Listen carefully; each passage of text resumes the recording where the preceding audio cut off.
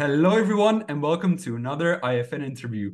I'm Bruello, and today I'm joined by the one and only, the Argentinian King. How are you doing, man? Yes, sir. AK is here. He ain't going anywhere anytime soon, so I'll be around. Don't worry. I'm all right. How about yourself? You doing all right? I'm doing great, man. Thank you. So let's get straight to it then. Can you introduce yourself to the audience for the people that may not know about you?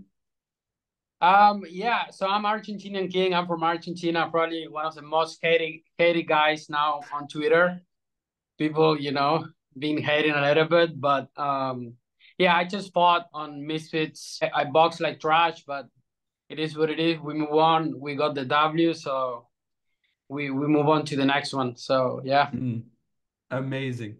So, how did you get into the crossover boxing scene exactly? So I lived in LA for a year. I lived in the US for 2 years actually, and one year I was in LA. And there I was training with B Dave actually, um, in one gym that a couple of celebrities used to train. So that's how I got introduced to the influencer boxing scene. And then I happened to get into Misfits like a year afterwards. So yeah, that's how I got into it. That's great to hear. So, last month, as you said, you fought on Misfits 14 against Puli Arif in the quarterfinals of the lightweight tournament. So you won your fight in a bit of a controversial decision. What were your thoughts on that fight exactly? I think it's bullshit. I mean, I rewatched the fight like probably 4 times now, and I don't think I don't see like the controversy. I mean, I won fair and square. I think Mm, the broadcast was against me, and they were calling all his shots, and literally a couple of times I hit him with like good shots, and they didn't say anything. Um, so it is what it is. I mean, I box like trash, and it's my fault. I mean, there's no excuses from my side. Like I said after the fight, I mean, my performance was awful, but I'm not gonna put any mm, excuses. I take my hat off to Puli. He boxed a better fight that all of us thought he would, and yeah, I mean, it is what it is. A win is a win, and we move on. I was not happy after the fight, even in the locker room and stuff. I was like kind of sad because I know my potential and I know what I can do, and that was awful. Like mm. honestly, awful. So I remember like after a fight, I came back to a locker room and my whole team was there, my family was there, and I was like waiting to the bar test. Um, and I was like kind of sad because I knew that I Damn. underperformed. And my whole team was telling me like, come on, like change your face, like you won, like let's just move on, let's celebrate. Your family's here, your friend is here.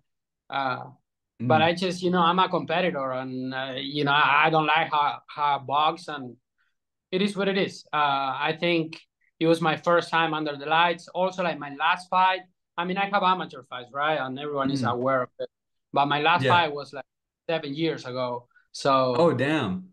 yeah, it was a long time without fighting, and it's just tough to like warm up. And that's what I also did better as the rounds went by. Like 4 and 5 were my best rounds, and it is what it is. I had to break the ice, and yeah, Mm, it happened the way it happened. So yeah, yeah. I have another opportunity now, and I think I'm fighting YuddyGang next. It's a fight that I always wanted to fight, and it's time for me to prove.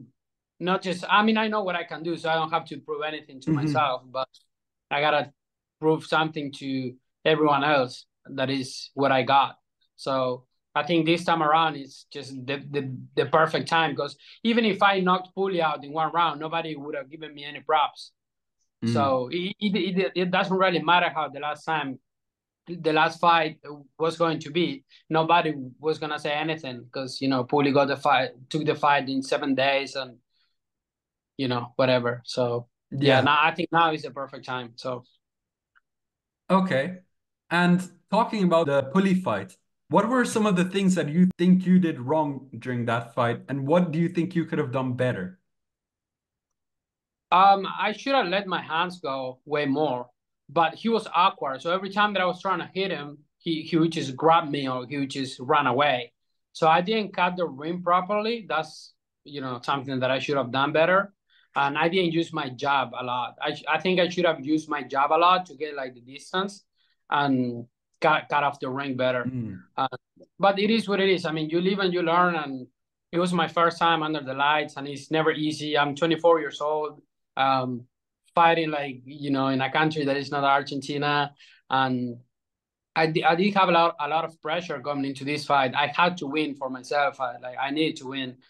So it was a lot to like handle at this age, and I did what I could. I Yeah. had a great training camp, and I gave my best. So like people don't get it, but you all gotta remember, like 3 months before the fight, I was doing DoorDash for a living, and then my life changed, and Mm. all the pressure that comes with it is not easy to handle, and especially the first time. So that's what it's good that at least I got the dub and we move on. Definitely. So talking about the lead up to this fight, you broke a Misfits record for having 4 unfortunate pullouts for Misfits 14. Those being Tasmanian Devil, Meals with Max, APAP, and Britain's worst boxer. Do you think these pullouts affected you in any way during the fight? I mean, I would assume so. I guess I came into this fight without a game plan. I just step in the ring, and I just figure out as the rounds went by. So it's always better if you go into a ring with a game plan and you have time to prepare. Exactly. It was just like weird, like in a sense, because when I was scheduled to fight APOP, he was a southpaw. So it was Mm. like 2 or 3 days in training camp that we like changed everything, and then Oh, they're like, wow. "Oh, APOP is out." So, Damn. That's but crazy. to be fair though, I mean, it was my fault the way I performed. The only person that is responsible is myself, and again, I did what I could, and I gave my best. That's for Mm. sure. It's never easy, but I think I'll get better as the fights go by. Also, like it's a lot to handle. It's not easy to perform under the bright lights. Mm. So you mentioned your training camp. How long was your training camp exactly? Oh, it was fucking hell. I think it was even more than 3 months because I got announced into a tournament February 6th, and the Mm. fight was May 11th. And by the time I got announced, I was already in camp for like a week. So yeah, it was 3 months and a half. And the thing with like long training camps, I mean, it's good because I improve a lot. Although I couldn't show it, I did improve a Mm. lot. But with long camps, you get injured as the camp go by because like they're very tough. Especially like before that, I was not an athlete, so I changed my whole life. So and my body like did what my body could do. But yeah, I got injured. Like I remember, like 25 days before the fight. I'm not putting any Oh, wow. excuse away, but the one that should have pulled out was myself, not all the other guys, because I was fucking injured before the fight. Damn. Um, but that's what happened when you have a long training camp. And this time around, with my next fight, I know what I gotta do to get in tip top shape because we Mm. made mistakes, me and my team, just because it was the first time. So I mean, it was probably my fault most of it because my team is super experienced, but still. Mm. Who do you train with exactly now? So now I'm in Argentina. I just got here yesterday, so my training camp is Nice. starting tomorrow. Um, we got to fight in August, so the final is gonna be December. But that's my guess. Oh, That's my exciting. guess. Yeah, Very it's my guess. exciting. Though. It's nothing official. Yeah, yeah, yeah, Um, for sure. so yeah, I had to take like time off after a fight because I was injured, so I have like injuries to heal up. Um, and I took 3 weeks. Probably was way too long. I was running still, but eating a lot, so I have to Mm. start training next week, tomorrow, and yeah. Now I'm in Argentina, by the way, and then I do the first part of the training camp here, and then I go to America to finish it with my coach. Uh, Nice. he's a professional boxer, former Olympian, and he's fighting also in July. So right after that, we're gonna start training camp. Awesome, man. Talking about Misfits 14, what were your thoughts on the rest of the fights of the card? I couldn't watch anything because that's weird. I watched the last fight, the Salt Papi one. I love Salt Papi, by the way, he's my guy. W But then Salt like Poppy. rest of, huh? W Salt Poppy, Yeah, he's for a sure. goat. But then like the rest of the card, I couldn't watch it because I had to do like the BADA test afterwards. I don't know how Mm. to say it in English. Anyway, the doping test. Yeah, yeah, So it takes a long because you gotta pee, and right after a fight, it's just kind of like you don't want to pee, and you just gotta drink a lot yeah, of water, and it exactly. takes an hour or so. So I Oh, couldn't watch damn. anything. It was a good card though. Mm. I did watch Misfits Wow. 15 way, but I didn't watch my card. Mm. What were your thoughts on Misfits 15? So I watch, I think, the main event, and I also watch, of course, YuddyGang against Little Craig Craig because I was supposed to fight them. And I was Hmm. in Iceland at the moment. I was in an RV doing like, so I do travel content, like to put context for the people that are watching. I'm an influencer from Argentina. My content is in Spanish, and I do like travel content and stuff. So I had to like plan something after a fight to create content.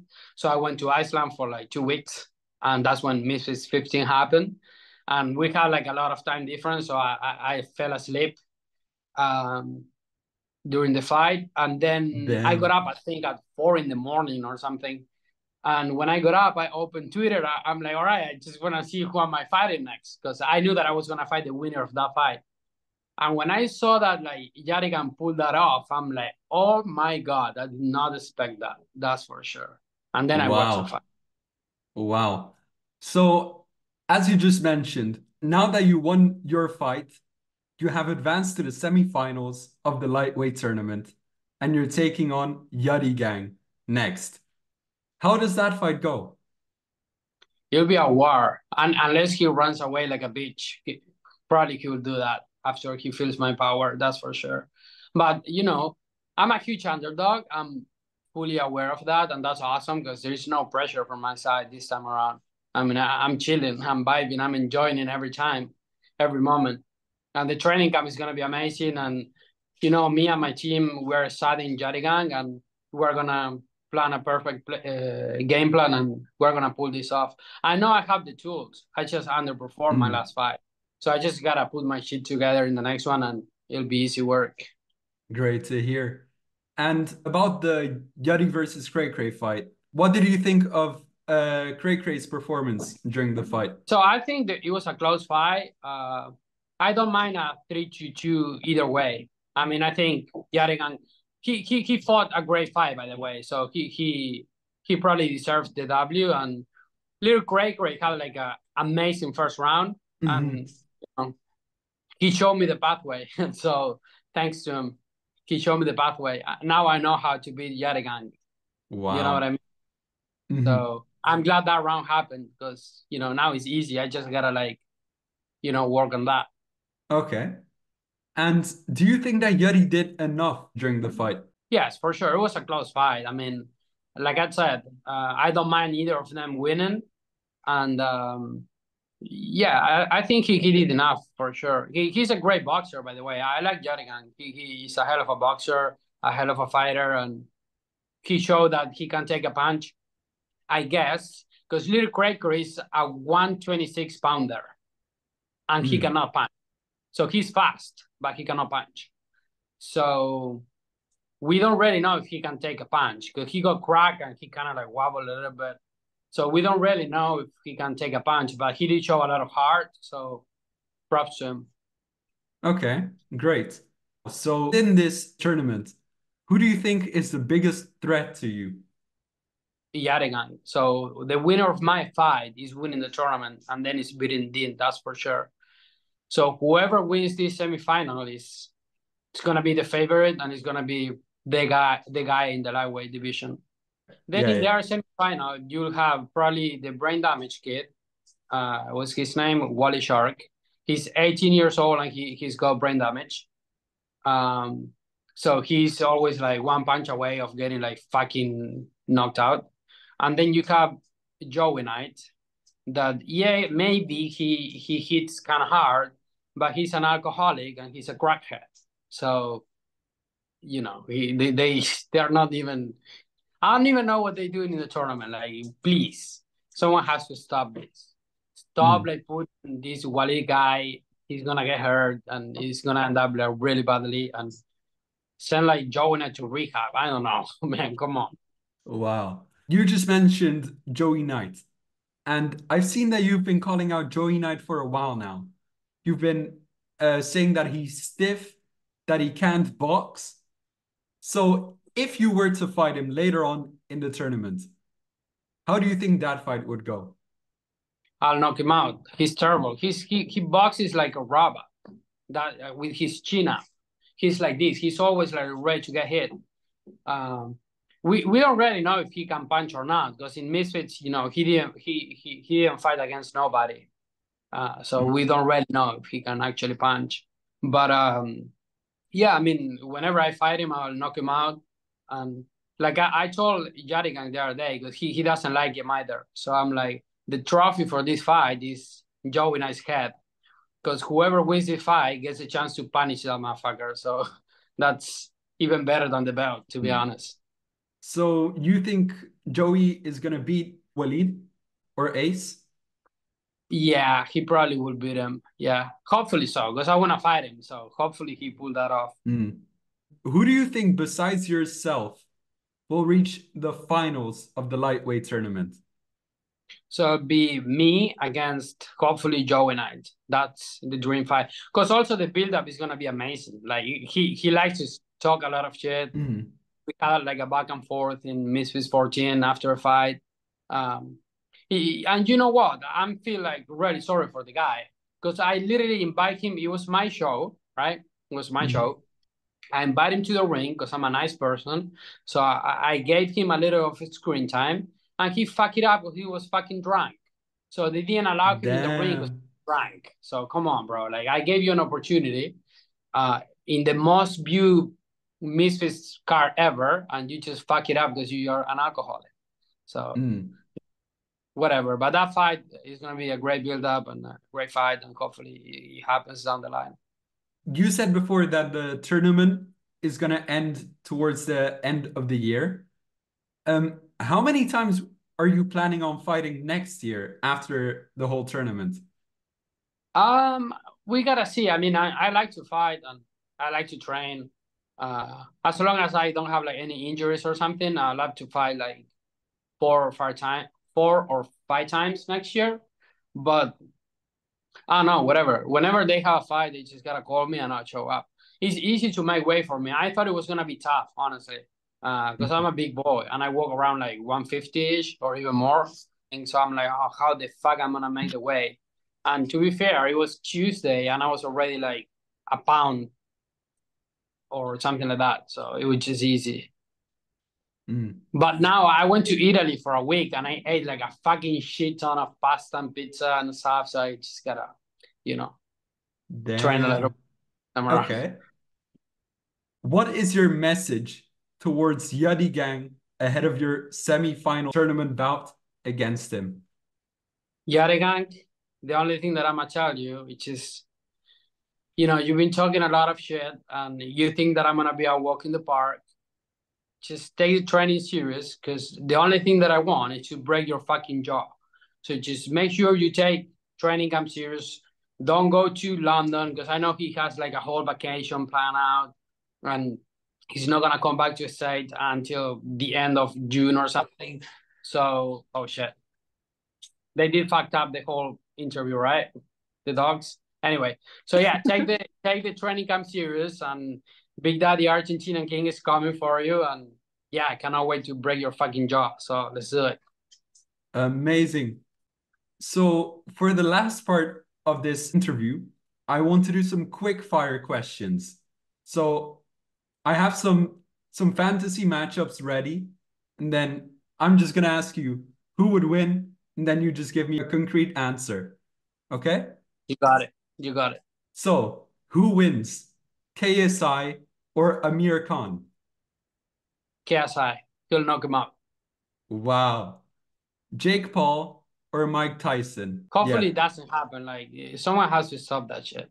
Mm, Like Mike, we all love Uncle Mike, but he's like 60 something. Please, like, come on. Uh, I gotta say Jake Paul honestly because he's younger and mm. yeah, it hurts, but Jake is gonna win. Okay. Then KSI or Jake Paul? I gotta say my boss. I'm gonna get fired, so let's say KSI.